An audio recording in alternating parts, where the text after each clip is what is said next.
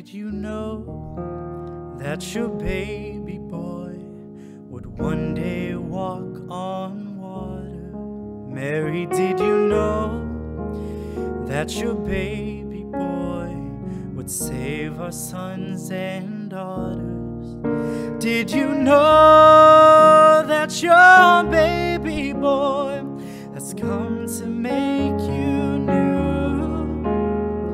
This child that you delivered would soon deliver you. Mary, did you know that your baby boy will give sight to a blind man?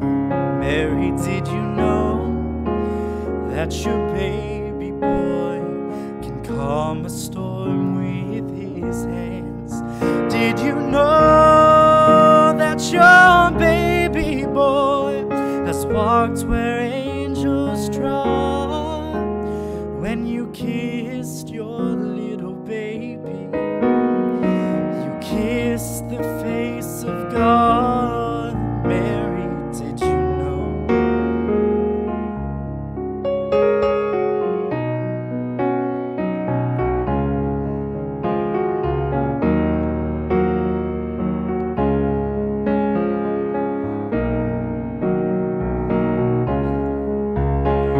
The blind will see, the deaf will hear, the dead will live again. The lame will leap, the dumb will speak, the praises of the Lamb.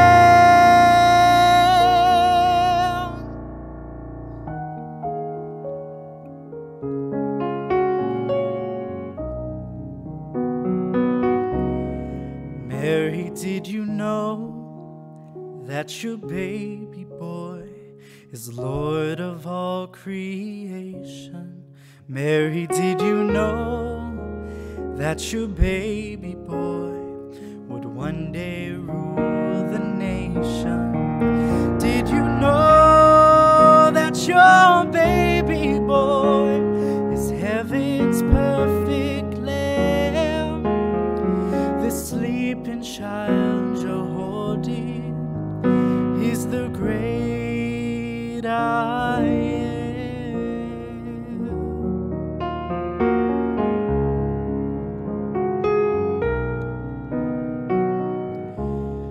Mary, did you know?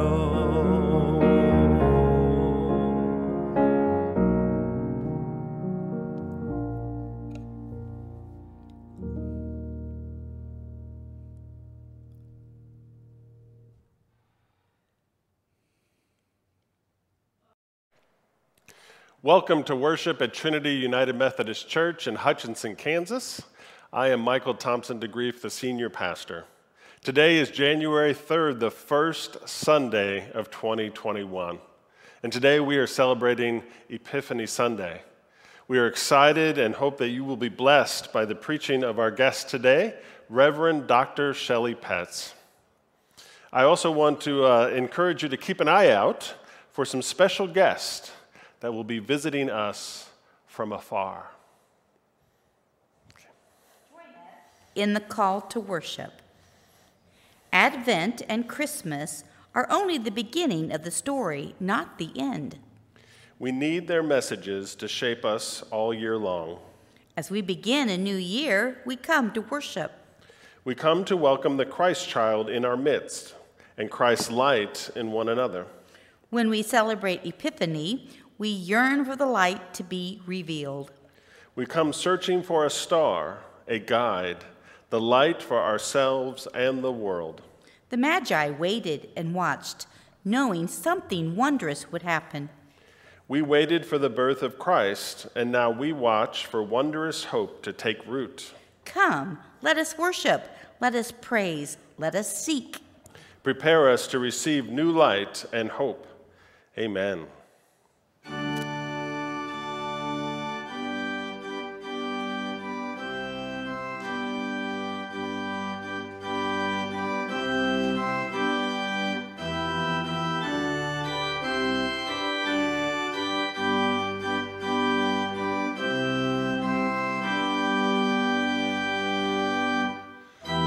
three kings of Orient are, bearing gifts we traverse afar, field and fountain, moor and mountain, following yonder star.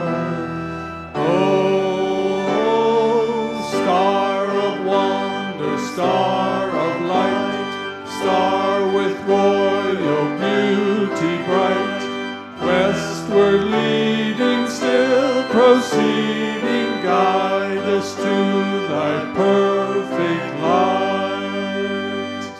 Born a king on Bethlehem's plain, God I pray to crown him again, King forever, ceasing never, over us all to reign. Oh, star of wonder, star of light, star with royal beauty bright, westward leading, still proceeding, guide us to thy perfect light. Frankincense to offer have I, incense owns a deity nigh, prayer and praising voices raising, worshiping God on high. Oh, star of wonder, star of light, star with royal beauty bright, westward leading, still proceeding, guide us to thy perfect light. Myrrh is high, its bitter perfume breathes a life of gathering gloom, sorrowing, sighing, bleeding, dying, sealed in a stone cold tomb. Oh,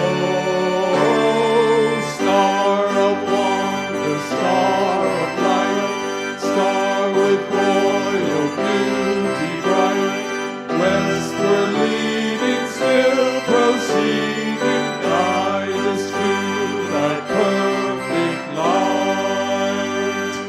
Glorious now, behold him arise, King and God and sacrifice.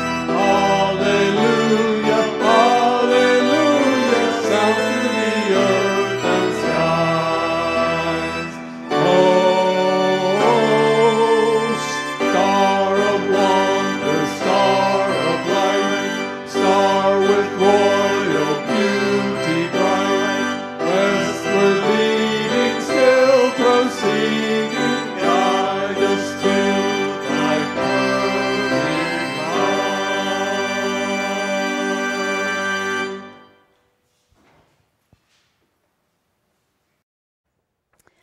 So many of us have heard the story of the wise men.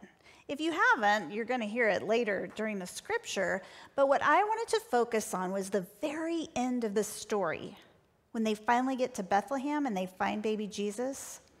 Matthew 2, verse 11 says, "They entered the house, and they saw the child with his mother Mary, and they bowed down and worshiped him. And then they gave him gifts of gold, frankincense, and myrrh."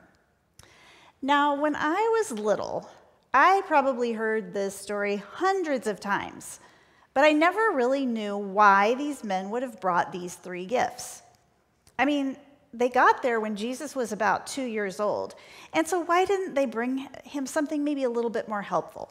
I don't know, something like, a sippy cup. He was probably ready for that. Maybe pull-ups. I don't know, a fun book. Well, okay, so maybe those things weren't around back in Jesus' time, but there was a reason for the gifts that they did bring. Okay, let's look at what they were. The first thing they brought him was gold. My gold doesn't quite clink like normal gold probably does, but gold was considered really, really valuable in Jesus' time, just like today. Having gold would have shown that you were very wealthy. And because it was valuable, kings and queens were the people who were most likely to have it.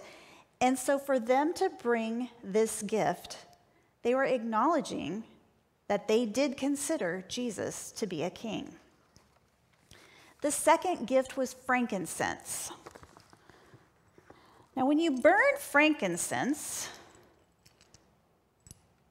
and you can see it here maybe, when you burn frankincense, it gives off a really beautiful and very powerful smell. It was also very expensive. And so when people burned it, it was usually because they were worshiping a god. And so when the wise men gave the gift of frankincense, they were showing that they considered Jesus to be God. The third gift was myrrh, and it's actually a spice. And usually it was used after someone had died to get their body ready to be buried.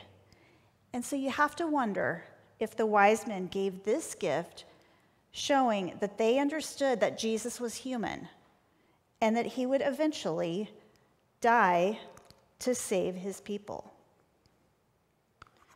And thank goodness these wise men gave these thoughtful and expensive gifts to this humble family of Joseph and Mary and Jesus. Because soon after the wise men leave, Mary and Joseph are told to leave the country so that King Herod could not kill Jesus. Had they not had these gifts to help with their trip, I wonder what might have happened. Thank goodness for the wise men and that they got to be a part of Jesus' childhood.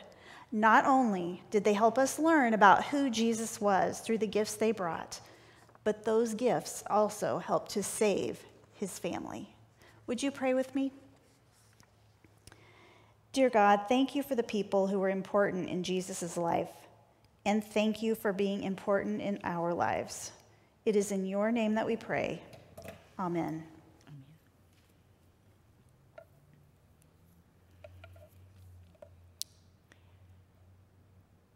2020 is a new year filled with possibilities. May we prayerfully choose our priorities, seeking godly characteristics by living out John Wesley's covenant prayer. Let's prepare for prayer and recite the prayer together in a moment.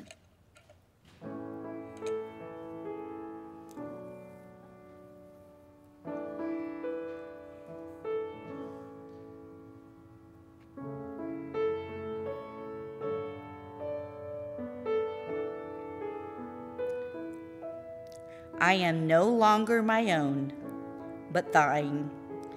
Put me to what thou wilt. Rank me with whom thou wilt.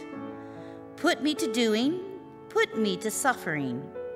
Let me be employed by thee, or laid aside for thee, exalted for thee, or brought low for thee. Let me be full, let me be empty. Let me have all things, let me have nothing. I freely and heartily yield all things to thy pleasure and disposal. And now, O glorious and blessed God, Father, Son, and Holy Spirit, thou art mine, and I am thine, so be it. And the covenant which I have made on earth, let it be ratified in heaven. Amen. Our Father, who art in heaven, hallowed be thy name. Thy kingdom come, thy will be done, on earth as it is in heaven. Give us this day our daily bread, and forgive us our trespasses, as we forgive those who trespass against us. And lead us not into temptation, but deliver us from evil. For thine is the kingdom, and the power, and the glory forever. Amen.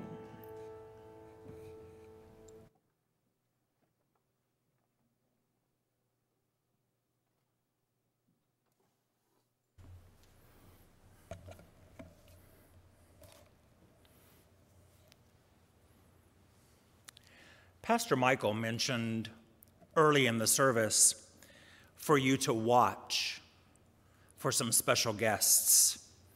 And it is indeed my honor and my privilege to introduce to you Melchior, Balthazar, and Caspar. These three kings played an important part in the story of the birth of Jesus. These three kings were just given some great opportunities. These three kings, guys, what's wrong? You got two kings. You got two, it's okay, but you're still the three kings. It's okay. Can you use your mic? I couldn't hear you without your mic, sir, in all due respect. Where's Melchior? Okay, so we know that you're the three kings, and you're just going to be the three kings, and I'm not, Melchior is not able to make it. Oh, holy night. What's going on here? How are we going to do this gig without him? Takes three kings, you know. Well, here's what I know, and again, I certainly am in awe of your presence, but just know that if we wait for Melchior, we're going to have to wait 14 or 10 or maybe 7 days for him to be able to be here. So if you guys could just do the song as if there are three kings, 2020 style. Are you in for 2020 style? Pretty sure we can do that. Okay, thank you so much, Your Highnesses. We Three Kings, the pandemic version.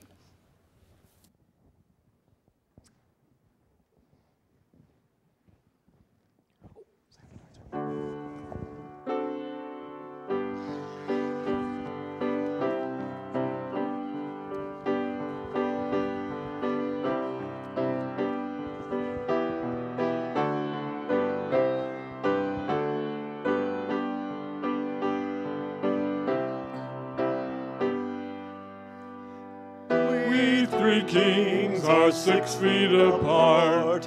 We'll pursel before we depart.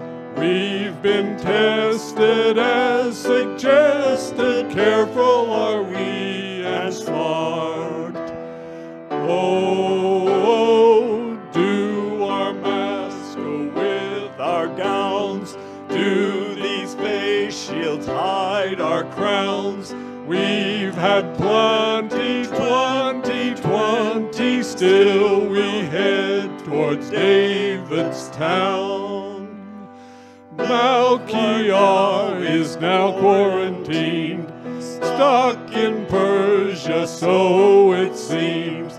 No more travel on a camel till there's a good vaccine. Balthazar has lost his taste. Eating food is such a waste. How disquieting now he's dieting. Life now is slower paced. Caspar left the caravan. He postponed his stargazing plans. No more roaming, Caspar's homing, scrubbing his redded hands. Oh, still our masks clash with our gowns. Face shields hide our toppled crowns. We've had plenty, 2020, soon we'll head towards David's town.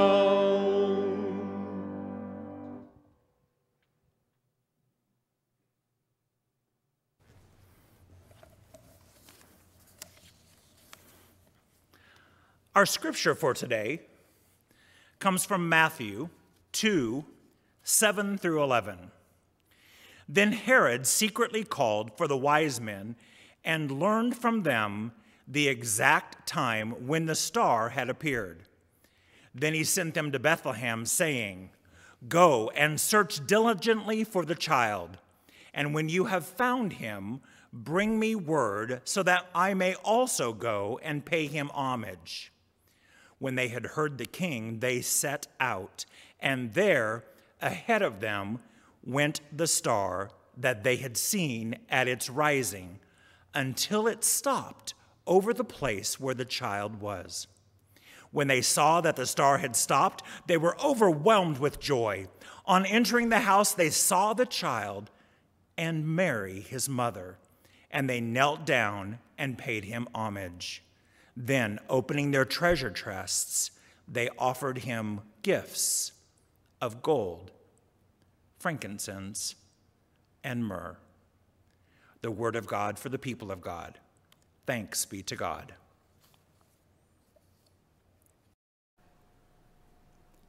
My name is Reverend Shelley Petz, and I am grateful to be able to be here with you today. I am thankful for the invitation from Pastor Michael, and especially also grateful for the entire staff here at Trinity, for the ways they have worked tirelessly throughout the Advent and Christmas season to provide incredible ministry for all of us. I am so grateful for their dedication, their perseverance, their creativity, and their faithfulness. Will you join me in a word of prayer?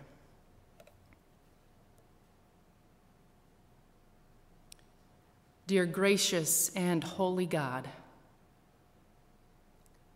may the words of my mouth and the meditations of all of our hearts be acceptable to you, O God, our rock, our Redeemer, our guiding star, our Savior, in whose name we pray.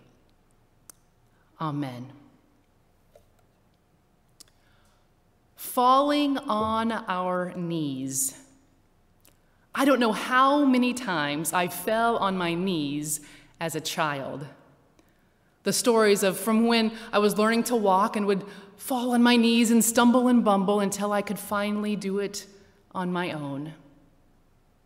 And the times that I remember as I was growing up, falling on my knees on our gravel road, time and time again, falling and scraping up the knees. And I remember the excruciating pain and having to wipe out all the gravel.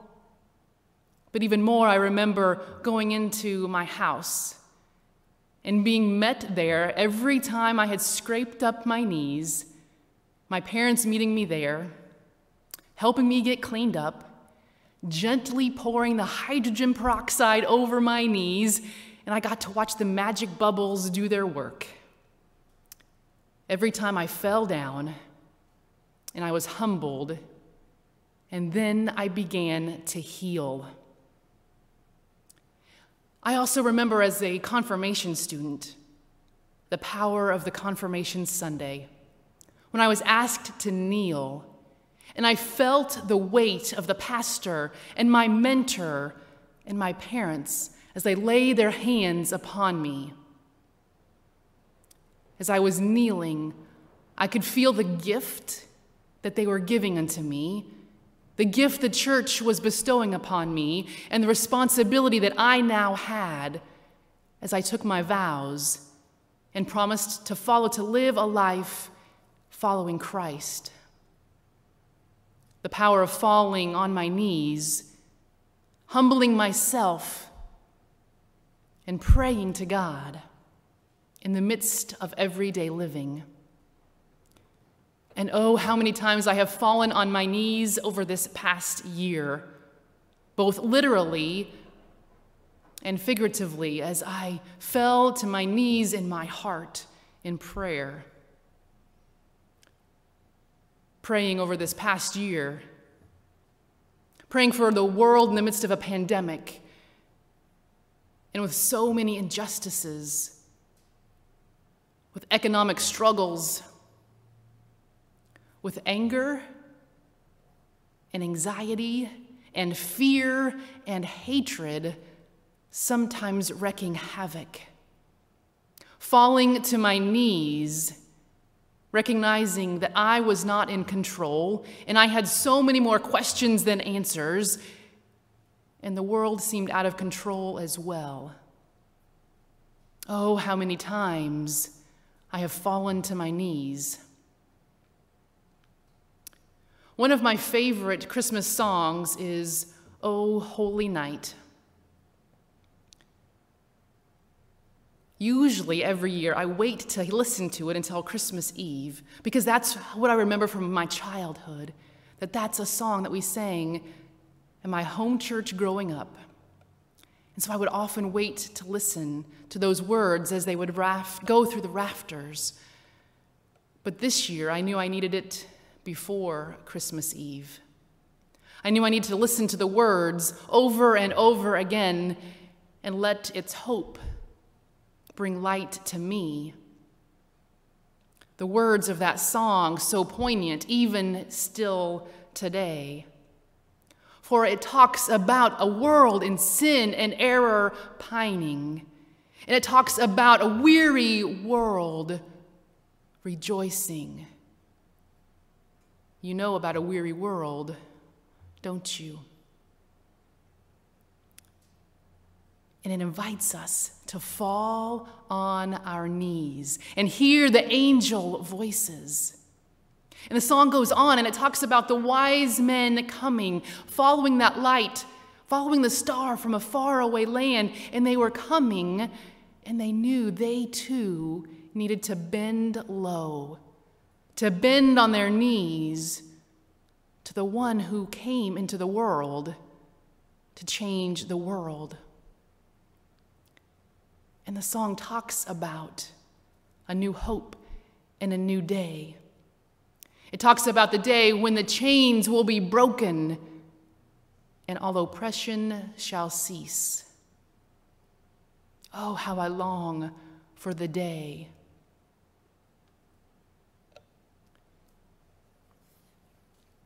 What does it mean for us to fall on our knees and yield to the one who can change all things and who loves us in the midst of all things? A new year has begun. Here we are in the midst of the beginning of a new year, and Advent and Christmas have come and gone. But I so believe that their message has something for us now on Epiphany Sunday and as we begin into a new year. Because the message of preparing for the coming of Christ and the coming of Christ's light has so much for each of us. Because we know the rest of the story.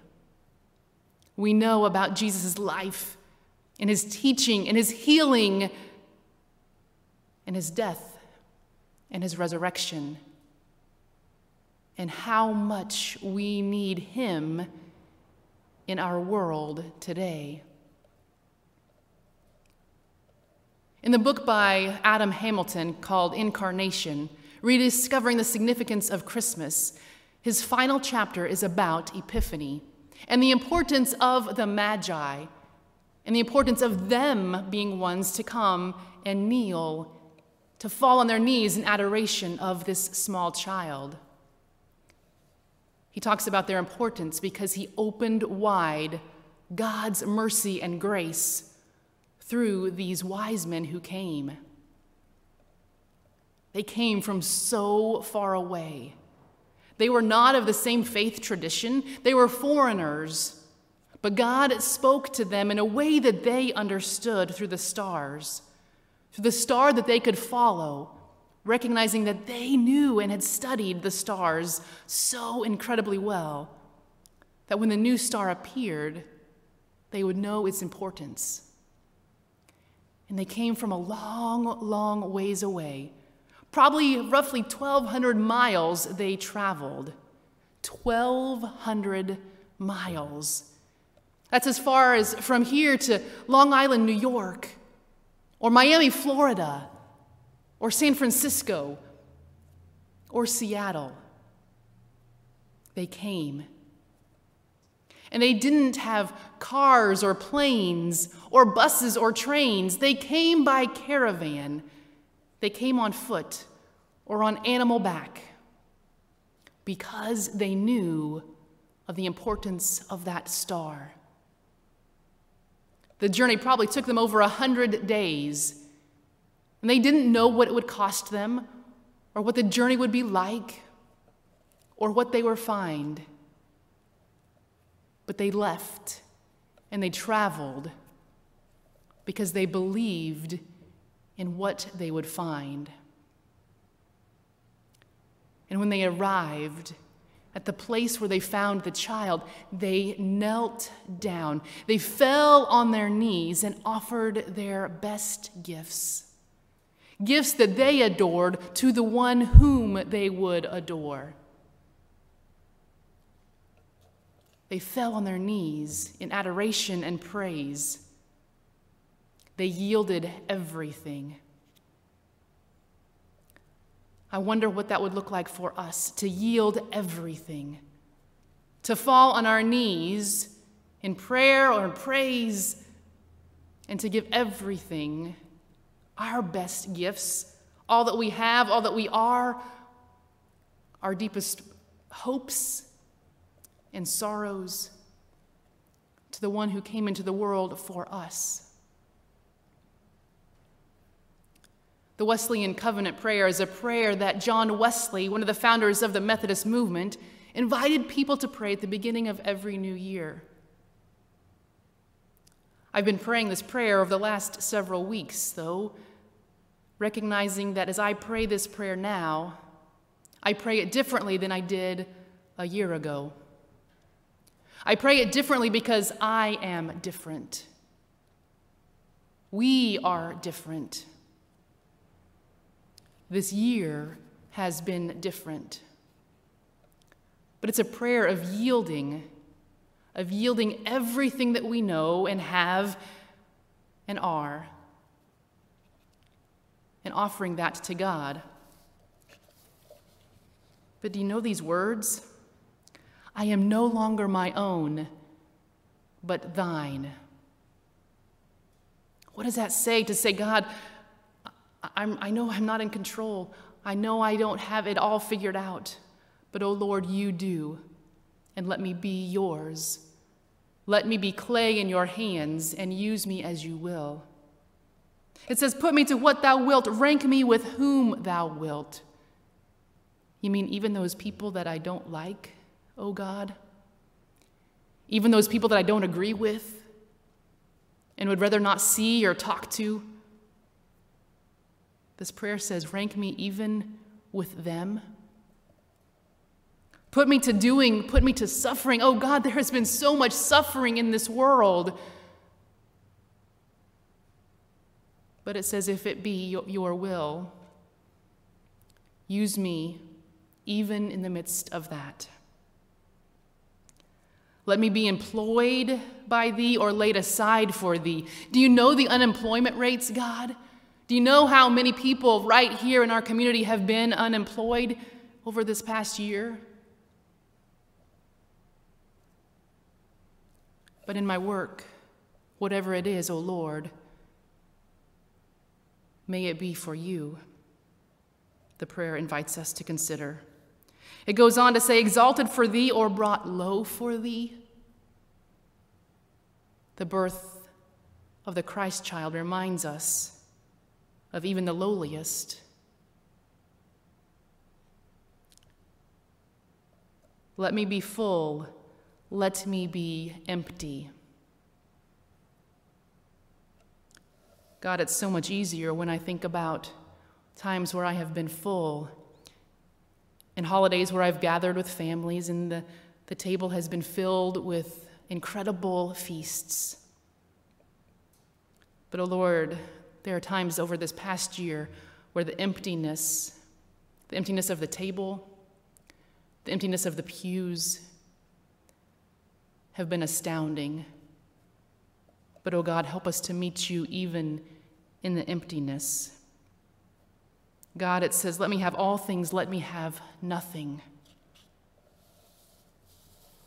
Lord, help me to live into this prayer, because I don't know what this next year will bring, but help me to so understand and yield my life that I will know that you will walk with me and with each person in the midst of what is yet to come.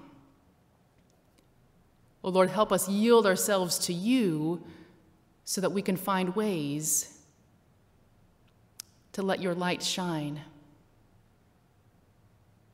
For that's what those magi did. They followed the shining light and yielded and brought their best gifts. And the world began to know of the power and promise of what was yet to come. It was 1 year ago on Epiphany Sunday when I, like many of you, were invited as a congregation to choose a star word, a word to guide us and lead us, a word to inspire us, to move us in the midst of our times of work and play and devotion and learning, to guide what we would explore during the year ahead. I wasn't really sure that I wanted to do it, but I decided, okay, the pastor has asked, so I'll consider. Remember Pastor Kim inviting us to do so and sharing with us her journey. And I said, I want to be a part of what Trinity is about this year. And I remember Trinity staff picking a word, thrive. And I thought, that's incredible. And I've seen how they have done that over this year in ways never yet imagined. And then I was working on choosing a word, and I wanted to choose a word, but the words that I was wanting to pick didn't pick me. And the word that chose me was shine. I didn't like the word. I didn't want the word. I wanted anything but the word shine, because I thought it had too much of a whoo-hoo, I don't know, to it, and it just wasn't fitting. But the word was relentless and wouldn't let go of me. And so I decided, okay, I will take on this word and see what happens over the year. Now, I'll admit, there were days where I did not feel very shine-y. There were days that were hard for me and for so many others. And I didn't feel like shining. There were other days, though, as I prayed upon the word and asked God to use me, that God continued to invite me to bring my best gifts, to bring my best gifts, to lay them at the feet of the cross, and to offer them to my neighbor and to my family and around the corner. And what I found is that every time I brought my best gifts, God continued to fill me in ways that I could shine more brightly than I could by myself. And I give thanks for God continuing to be relentless on me, recognizing that this world needs to have the light of Christ shining. And I yielded myself in ways that Christ could use me.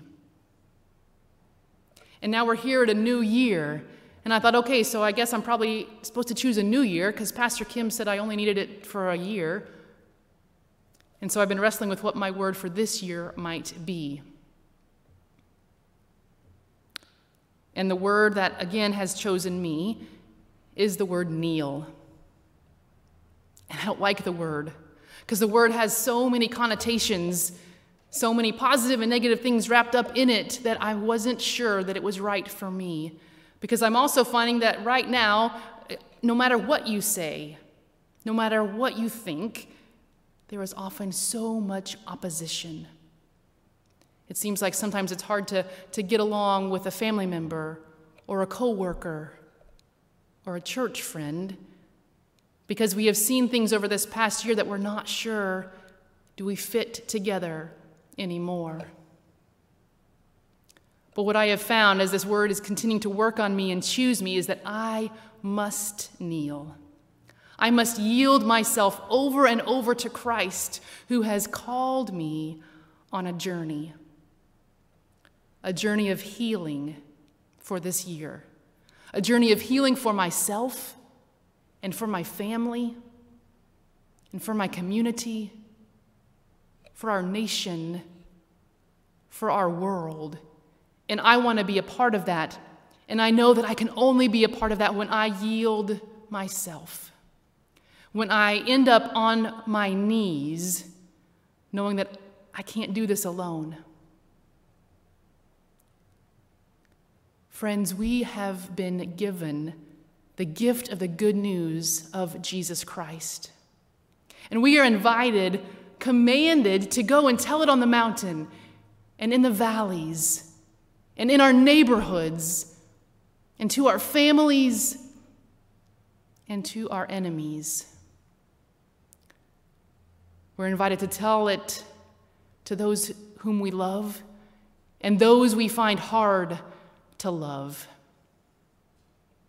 And I want to be a part of that. I want to be a part of falling on my knees. And one of the reasons I think this is so important is because when I fall on my knees, I see things from a new perspective. I see things from God's perspective and not my own limited, finite, human, broken perspective. But from God's perspective, calling us to bring about God's reign here on earth. I pray that you will come and bring your best gifts as I bring my best gifts, as we kneel together to proclaim the good news that Christ has come for us. Amen. As we prayerfully enter a new year, 2021, we not only look forward with anticipation to the new year, but we look back and reflect on the amazing year of 2020. Through the year, you have continued to support our church with your faithful giving, and we are so grateful. Thank you. And as you prayerfully consider moving into 2021, we trust that you are continuing to consider your giving to our church and to the ministries that your giving makes possible. The things that we're doing are not possible without that. There are ways that you can give to our church. The first is by mailing a check to Trinity United Methodist at 1602 North Main Street in Hutchinson, Kansas at 67501. Or you can give at trinityhutch.org, or you can give on Venmo at Trinity UMC-Hutch. Thank you.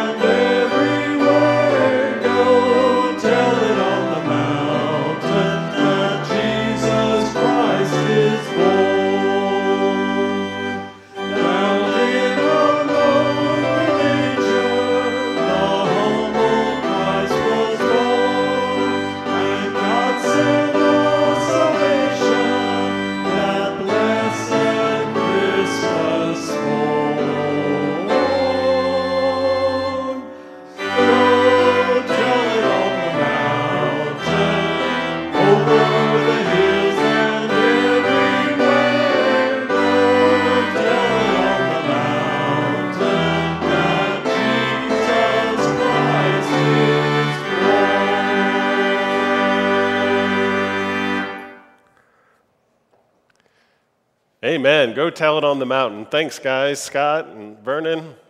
Thank you, Sonia, and thank you, Lori, for the wonderful music today. We're always blessed with wonderful music and preaching and messages and prayers today. If you're still listening and watching this video and you haven't hit pause yet, you're in for a treat. I'm going to give you a little behind the scenes. I'm going to pull back the curtain and share the secrets of how we make these videos. It is actually Monday, December 21st, 2020, and we are recording this service in the sanctuary. The reason I wanted to point that out to you is we may have accidentally said 2020 sometimes in the service. Oops, we're human, it happened. And so we're kind of laughing about that, but we're not going to re-record the service. This service is for January 3rd, 2021, and we're celebrating Epiphany. We're celebrating the Magi seeing the star and coming to worship the newborn King.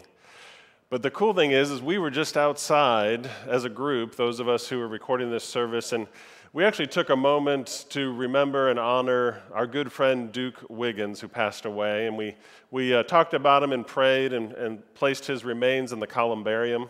But while we were out there on this beautiful evening, we got to see the convergence of Saturn and Jupiter, sometimes called the Star of Bethlehem. So there we were outside, and we were inspired by this beautiful sight, and then we came in and recorded the service. But the only way you would know that is if I revealed to you it's actually December 21st. So there you go, a little behind the scenes. And just seeing that convergence of those beautiful planets and thinking about how that drew the world to the Christ child really was inspiring and a symbol of hope for us as we enter into this new year. So I hope you see this as an inspiring opportunity to think about life and to enter this new year and seek God's blessing wherever they may be found. And so with that, I'm going to offer the benediction. The words that we have said with our lips today, may we believe that in our hearts. And what we believe in our hearts, may we put into practice in our daily lives by the power of the Holy Spirit. Amen.